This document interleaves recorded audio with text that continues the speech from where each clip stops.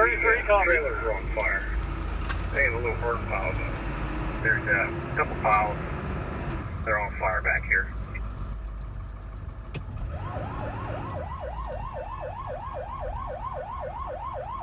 Truck 33. I like to serve people. If we can lessen their pain in any way whatsoever, you know, whether it's a fire, a medical assist, anything like that.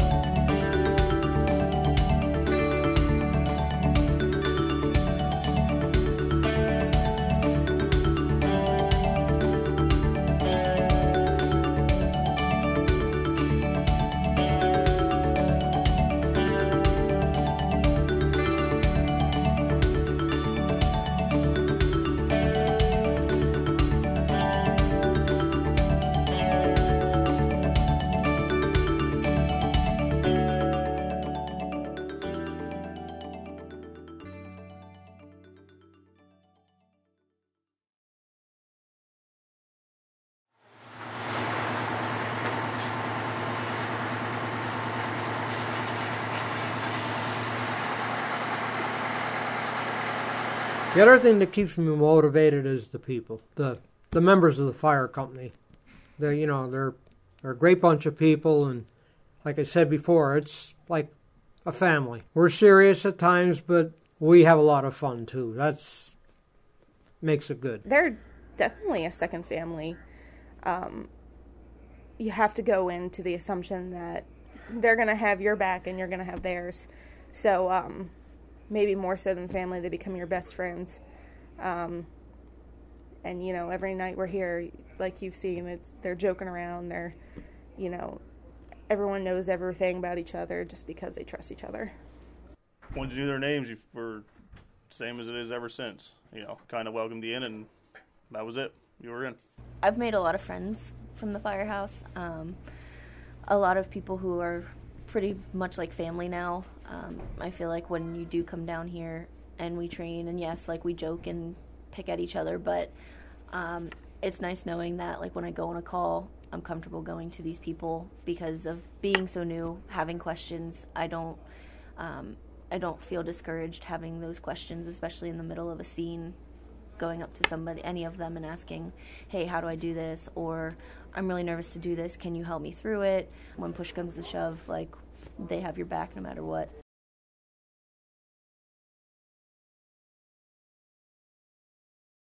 The training requirements are a lot more extensive now. Back when I joined, you came back here, they handed you a helmet and a coat, and they said, when we get there, we'll tell you what to do and just do it.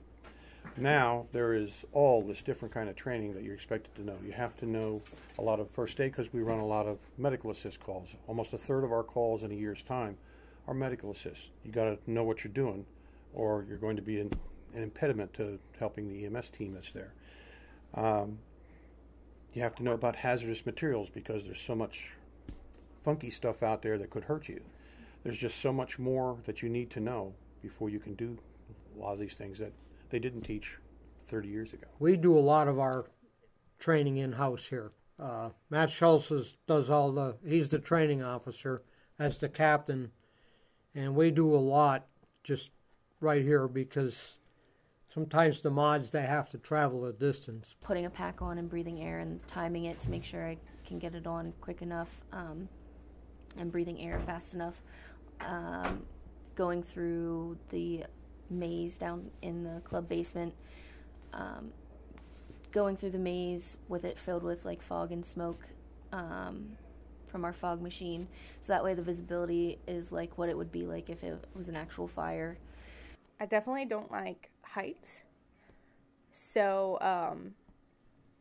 my training on, like you were able to see, like climbing up a ladder onto a roof, the first time just stepping off a ladder onto a roof was terrifying for me. But now I'm more comfortable. I can hop on and off no problems. If I have any hesitancy whatsoever, or like the roof is steep, like I'm the first one to say, like, I'm going to send someone else to that because I'm afraid of heights. I'm not going to be able to do my job properly. But that's probably the only thing that's really kept me from, like, I'll do the training for sure because I know it's going to be safe. But when it comes to going to a fire, I'm going to let someone else go and do it. There's a couple of ways you can handle it financially. Either the fire company can pay the bill or the Firemen's Relief Association. We just had CPR, and there was quite a few that took it, and that was $45 a person.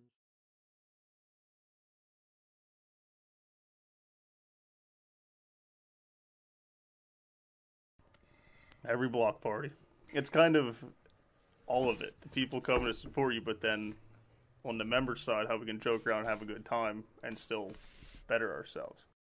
We start our planning in somewhere around January for our carnival. It's usually the last week of June, and we moved it up a little bit this year. But we have a volunteer committee, a chairman, and volunteers.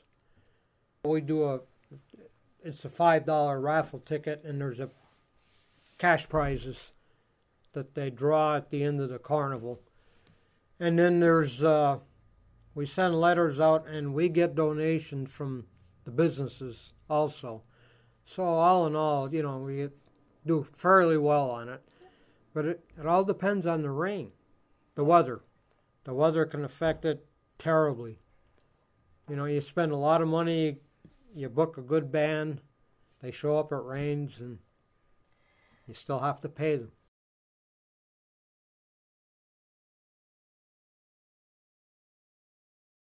Over the years, because we have a small town, you know just about everybody, which means invariably when you get a call, you're probably going to know maybe better and some others, but in any case, you're going to at least know the family of the people that are involved, and you want to be able to help them the best you can. The way I sum it up is that people in this town, if they're calling 911, they're wanting us to help them in some way. They're calling us, and we're showing up at their home or wherever they're at probably what amounts to the worst time in their life. And we are trying to do something to try and solve whatever their problem is. If their house is on fire, or if their basement's flooded, or if they're in a wreck and they're trapped in a car, they're expecting you to be able to do something. The only time I really knew somebody was in a car wreck. She was fine. It was just, hey, I know you kind of deal. You just deal with it. If you know somebody, it's bad, just step back. There's a million other things to do in the scene. Step back, go find something else to do, go direct traffic. Don't cause more of a problem, and you'll be fine. I don't forget what night it was, but I was sitting at my desk, and the sirens and the pager go off, and when I read the address, I said, this is only doors from my house. And, of course, grabbed my radio and out the door, and the flames were out in the middle of Main Street. And when I got out there, evidently an oxygen tank, when they get so hot, they vent and release the oxygen. And one of them went off, and it was the most intense fire I think I've ever seen.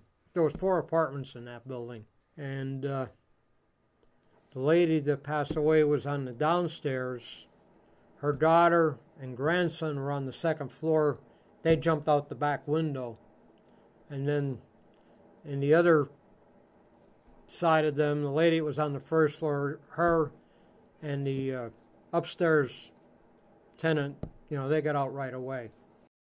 One of the reactions that I have seen many times over the years, and nobody else can describe it to you unless they've experienced it, is when you come rolling up on somebody's house and they have a problem and they're standing at the front door or on the porch, whatever, and they see you pull up and jump out, and you see that sense of relief on their face, that, oh, thank God they're here, they're going to make this all right.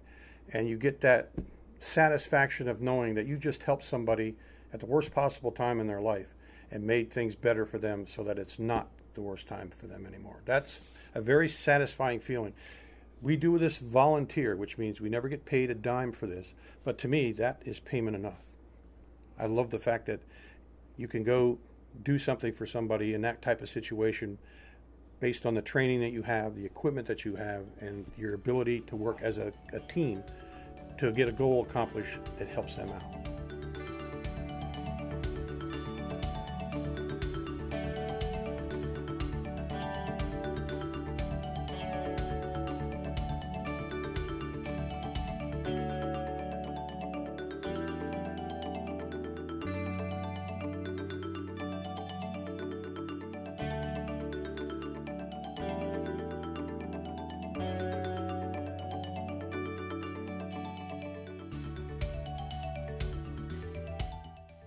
25, 30 years ago, there were over 300,000 volunteer firefighters in the Commonwealth of Pennsylvania. It's down to below 50,000 now.